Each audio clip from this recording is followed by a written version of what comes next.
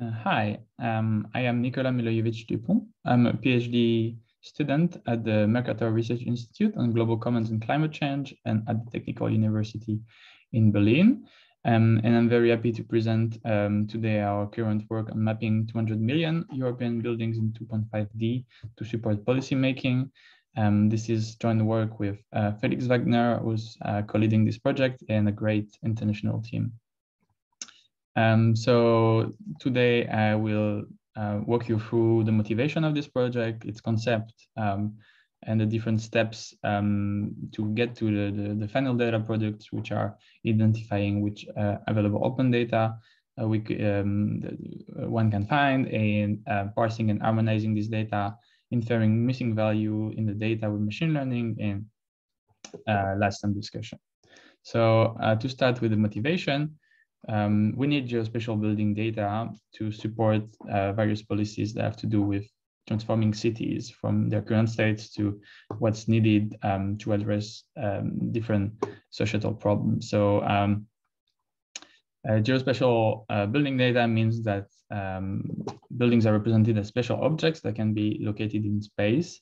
So at the minimum with some GPS coordinate, just one point. And here for this database, what we're interested in is a polygon that represents the footprint of the building, and geospatial data on building can get much more complex. You can have 3D models, but here we're just interested in footprints together with some attributes that give more information about the building.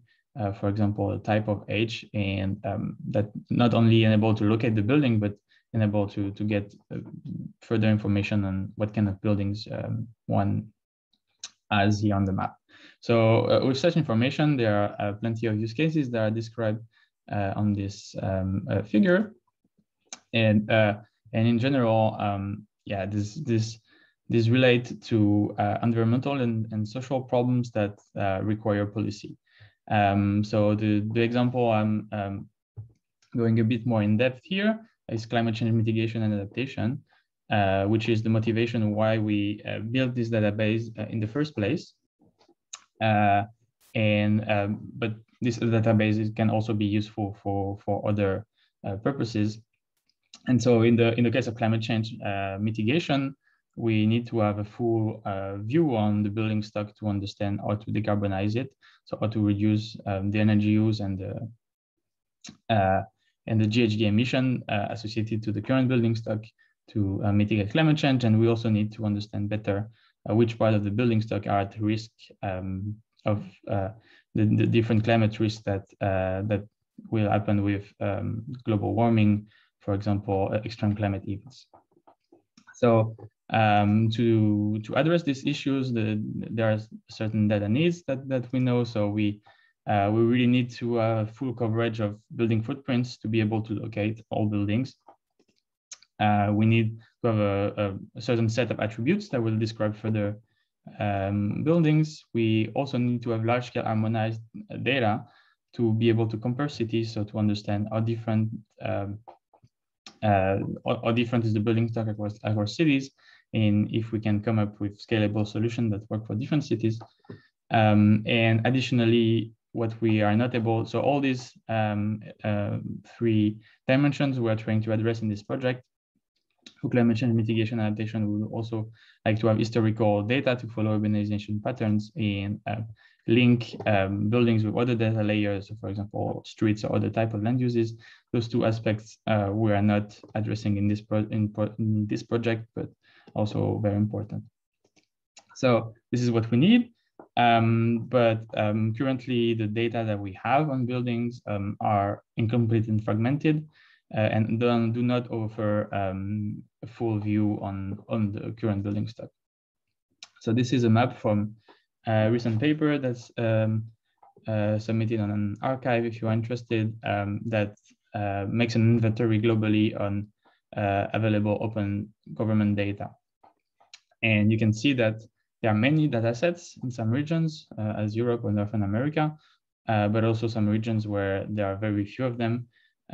So this gives you an idea of how incomplete the space is at the moment, and you can see that there are many individual data sets, which makes it difficult to compare data without putting all these data together in one single database. There is one single big database worldwide that has a lot of building data, and that's OpenStreetMap. But you can see in this table, which represents for the European Union the percentage of each country's building stock that is available in OpenStreetMap. And you can see that unfortunately for many countries, the data is quite incomplete.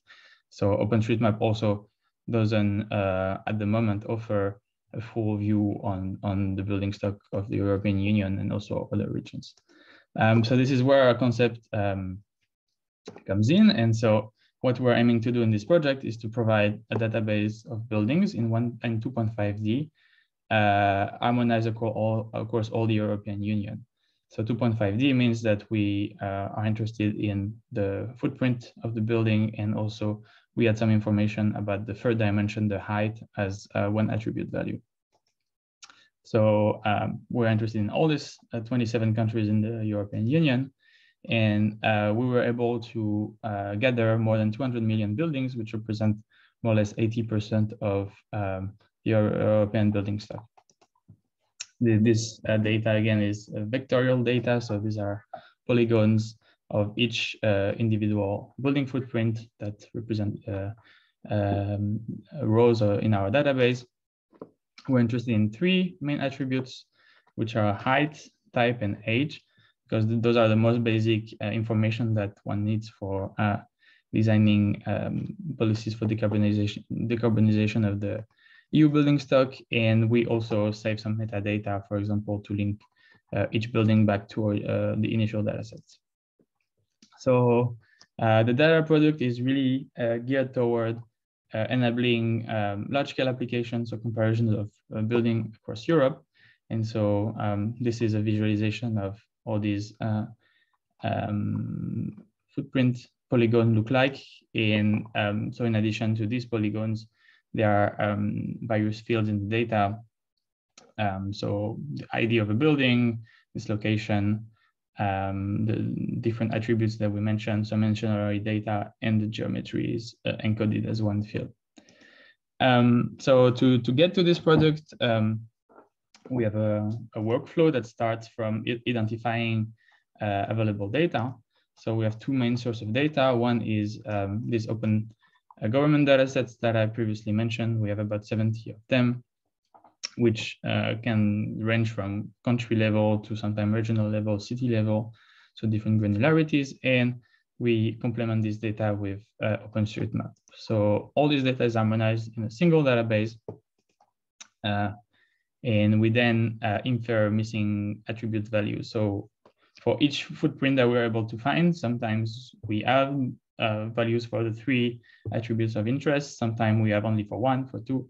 So in these steps, we aim to really have complete columns for each of these attributes. And then the last step is the release of the data. So we'll now go through each of these steps to give you more details on each of them. So first one is identification of available data. The data of interest is building footprints. And as I said, we have about 200 million of them. When we were able to find it from government data, this is the source that we use first because it's more likely to be complete. So we found data for about 180 million buildings. And for regions where we don't have data from open government data sets, we use data from OpenStreetMap, which we estimate to add another 20 million buildings. So in this map, you can see that there are quite a few countries where we were able to find complete coverage. So for example, Spain, France, Belgium, Poland, Denmark, Finland, Estonia. There are some large countries where the data is incomplete because these countries release data at the regional level. So it's mostly the case of Germany and Italy, but we're able to find many of these individual regions that account for about 70 to 80% of the building stock of those countries. But you can also see that for some countries, mostly in Southern Europe, we have very low data availability that comes from OpenStreetMap. So, for example, Greece, Bulgaria, or Romania, Portugal also. So all the data that has been identified was effectively accessed, because also some data sets are mentioned in certain open data portal, but can in the end not be accessed. So all the data that is presented here has been accessed and downloaded, and we are currently in the process of parsing it. Then, in addition to footprints, we're also interested in attributes. So this is a map that shows you a little bit what kind of information attributes add in on top of just having a map of the footprint, so you can get a better feeling of how different buildings are. So here, for example, depending on their height. And so we estimate that we have about a quarter to a half of each build of one attribute so a quarter to a half of each building per attribute. And this offers a large training set for machine learning. So for example, when we have half of the buildings available for height, then we just have the other half to predict, which is still a lot, but a machine learning algorithm can learn a lot of patterns on so many buildings. But one thing that we have also identified from previous research is that the number of building itself is not the only thing that's important, but it's also very important to have diversified training set with a bit of local data from everywhere in Europe. And most attributes come from government data. We have a little bit of data as well from OpenStreetMap. So 6% of the buildings in OpenStreetMap have type, 3% have height of floors that gives a rough approximation of height, and 1% has age. Some additional consideration that were important when harmonizing the data. So we looked at licenses in order to be able to modify and redistribute the data, and also which are the purposes that are allowed by these licenses. And we were very happy to find that almost all data sets have licenses that authorize this.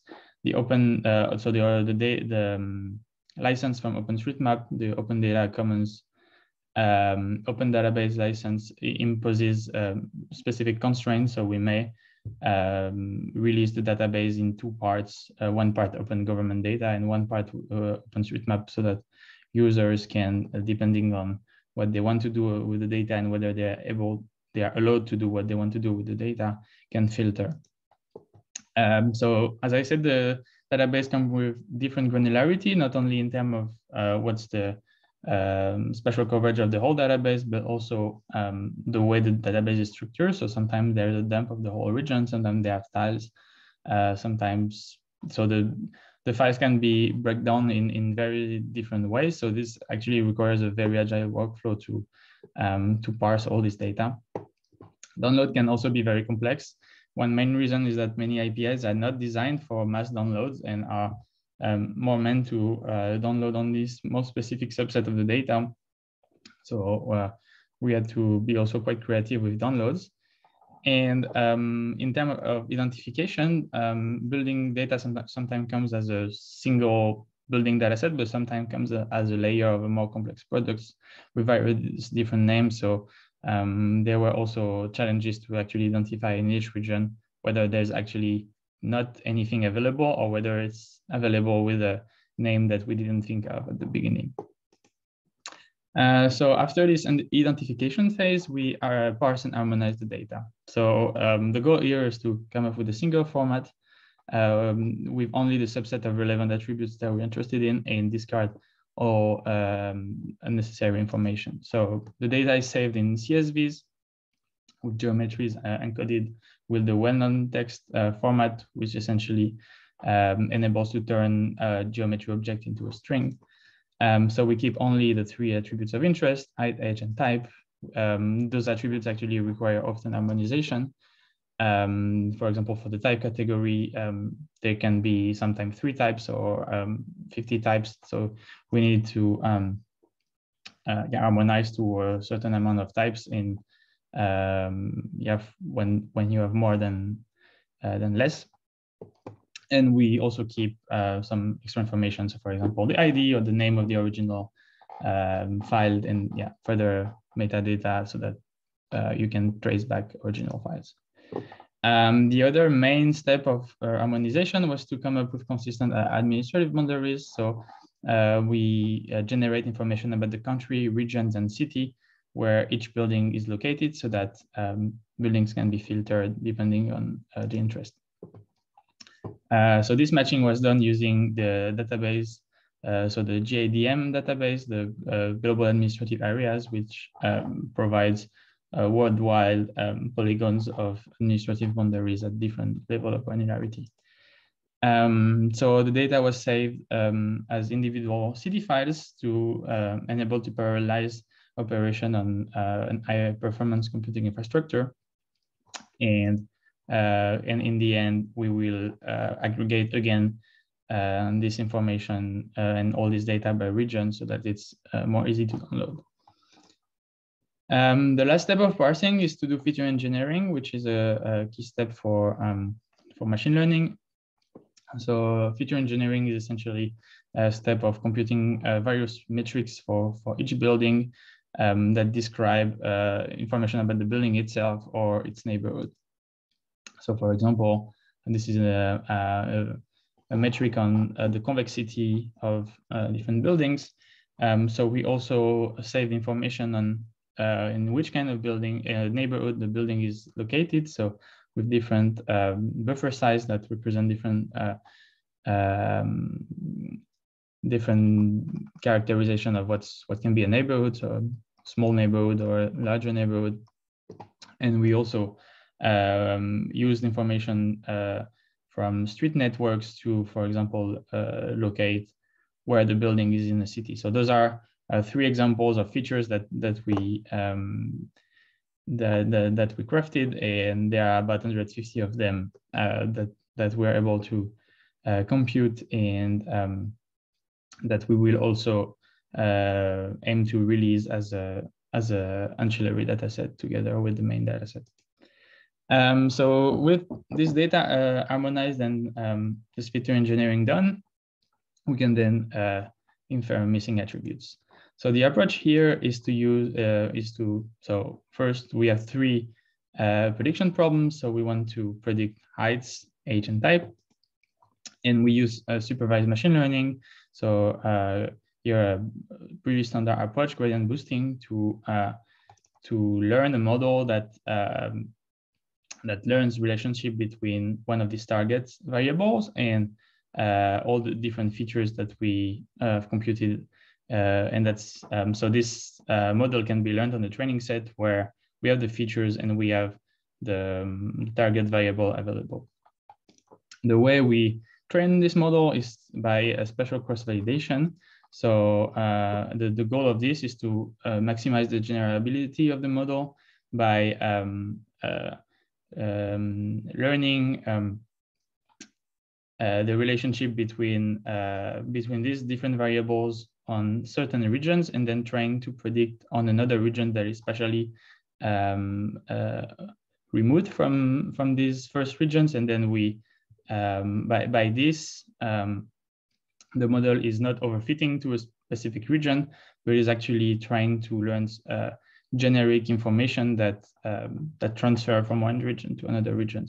So here you have an example on this map where we trained on these different regions in France, Netherlands, and Italy, and where we predict in Brandenburg in Germany, so which are quite different type of building stock, but that also still have some similarities, and the model is trying to find these. And then once we have this model trained on these colored part of the map, then the goal is to do the inference for the gray areas where we don't have data.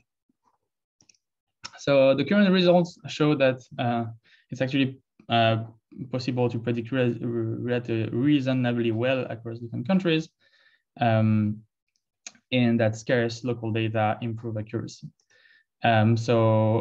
For building heights, this is where we have the best result, because this was already published as a previous paper. And the goal here is to essentially get the number of floor right. So having a prediction error of maximum plus or minus 2.5 meter. And here you have the results from the experience that I just showed before, when we learned from different countries and try to predict in Brandenburg. And you can see that we achieve about 80% of the prediction within the acceptable range.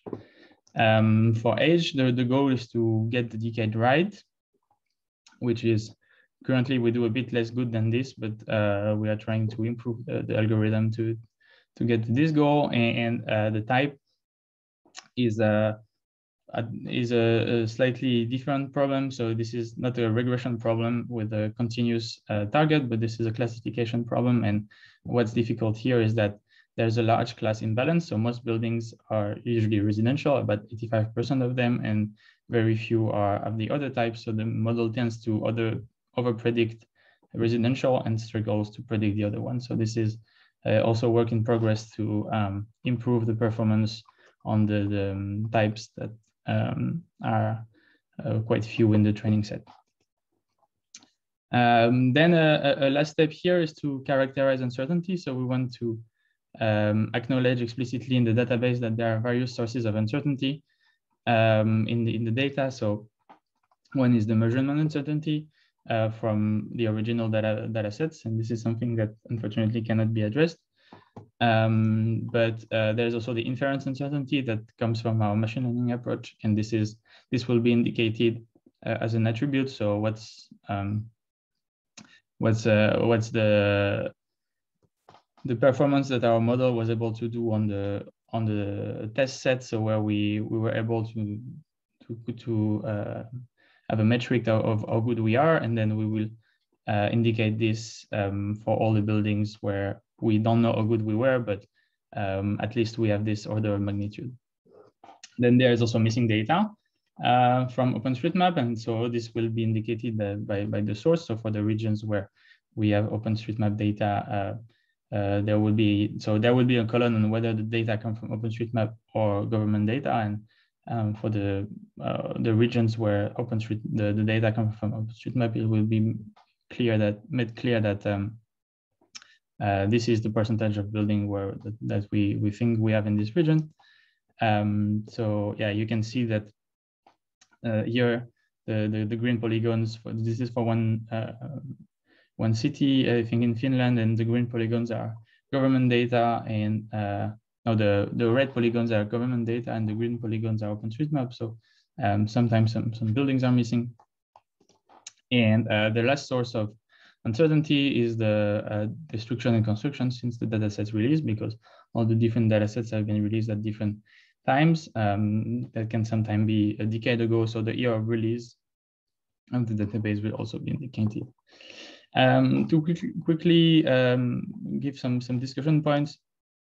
So the way we will release the data is first, so we aim to make a peer review data paper where we will present the method with a scientific approach. We will make an open database available on the website that can be downloaded by anyone. We also made the code openly available on the repository to enable to reproduce all the specific part of the work. And tentatively, we're aiming to add some interactive mapping tools to explore the data and also make a Python library based on all our code, but this will depend on our progress.